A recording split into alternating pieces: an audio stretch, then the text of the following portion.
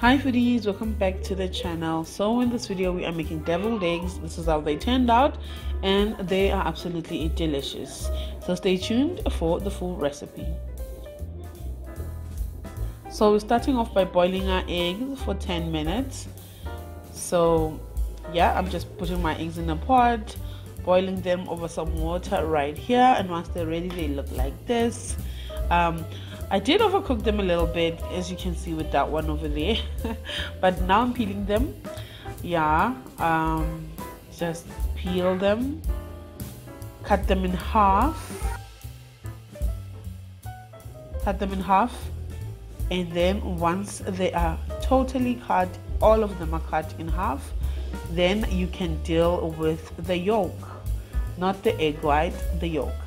So I'm just gonna cut them in half like this, and look at how beautiful they are on the inside. They just look so beautiful and so yellow and fully cooked. Okay, I'm taking the small dish. That's where I'm gonna mix all of the flavors for the yolk. So I'm putting all of my yolks into the small dish, and then we're just gonna mix everything together.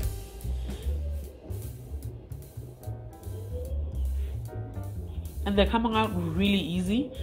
You don't need to hustle to do that. And now I'm just gonna crush the yolk up. Once it's crushed, then it's the fun part. Now we're gonna add some salt in there for taste, of course. And I'm adding my 6-gun grill. You know you cannot go wrong with the 6-gun grill.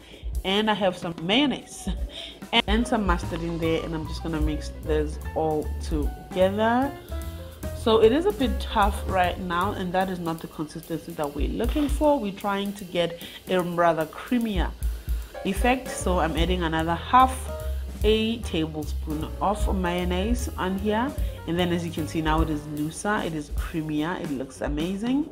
And now the fun part number 2, we're gonna add this into our egg whites on top like that. Just keep on doing that. Just drop it on top of your egg white in the middle there. Just try not to, cover the whole space.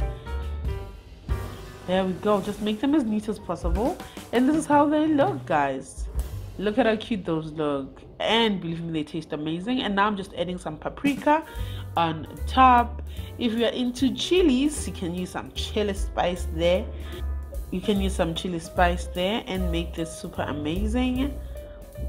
And voila, you guys. I hope you guys did enjoy this recipe.